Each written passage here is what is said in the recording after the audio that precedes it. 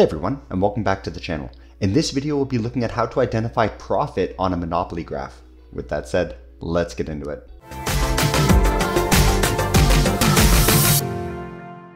So we'll start by looking at a general monopoly graph. Here you can see we have our marginal cost curve, our marginal revenue curve, our demand curve, and our average total cost curve. The tough part is interpreting what the intersections of each of these mean. So similar to in perfect competition, a monopolist can actually maximize their profit by selecting a quantity where marginal revenue and marginal cost intersect. So as you can see on this particular graph, that's at a point of a quantity of 3 and a price of 12. But the unique thing about monopoly is they don't actually need to use the socially efficient price of 12. Because they don't have any competition, they can actually inflate their price all the way up to see what market demand is. So they would take quantity of 3, where MC equals MR, and they would follow it all the way up until that intersects with the demand curve. Now you'll notice the price is $36. So they make a significant amount more per unit. So when looking at this graph, you can obviously see a big blue rectangle.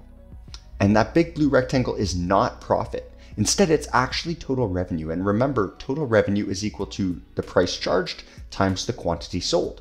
So total revenue in this case is equal to $36 times 3 units. Total revenue is equal to $108. But total revenue and profit aren't the same thing. There's another important factor to consider, and that's cost. So let's take a look at what the average total cost is when the quantity is equal to 3. So we can follow that to the axis and we get $20. That $20 is the average total cost when 3 units are being sold. Why are 3 units being sold? Because that's the intersection of MR and MC. So now we've got this new pink rectangle, and this rectangle represents the total cost. Now as a reminder, total cost is equal to the average total cost times quantity. Total cost is equal to 20 times 3, and of course, some simple algebra says that total cost is equal to $60. And that's simply the area of the pink rectangle. But that's not what we're interested in. We're interested in profit. So let's take a look at the remaining section of the total revenue, this green rectangle right here. This is our profit rectangle, and it can be denoted using this formula. Profit, which in economics is often denoted as pi instead of p because p denotes price. Profit is equal to price minus the average total cost times quantity. So profit is equal to $36, the selling price, minus $20, the average total cost, times the quantity of 3.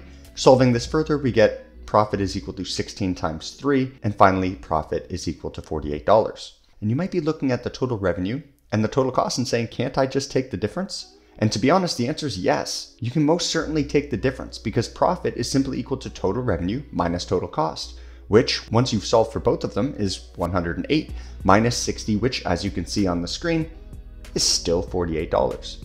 So you can either calculate the area of that green rectangle, or you can simply subtract total cost from total revenue. Both ways will give you the exact same answer for profit. And there you have it. Now you know how to calculate profit looking at a monopoly graph. I hope you found this video helpful, and if you did, let us know by liking the video, subscribing to the channel, and of course, let us know in the comment section what sort of economic topics or homework questions you'd like to see us cover in the future. Thanks for watching this video, and we'll catch you in the next.